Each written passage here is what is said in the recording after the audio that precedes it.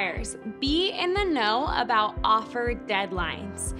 If you're out looking for properties, I would encourage you to ask your agent, one, if there are multiple offers on the property, and if they say yes, ask when the offer is due. Usually, a listing agent will write in the agent remarks in the MLS when offers are due by.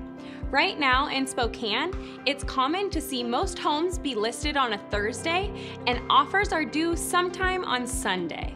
Knowing whether or not there is an offer deadline is valuable information for you to know so that you can strategize with your agent and be sure to submit your offer on time and before that deadline expires. I would hate for you to miss out on the home of your dreams simply by missing the due date.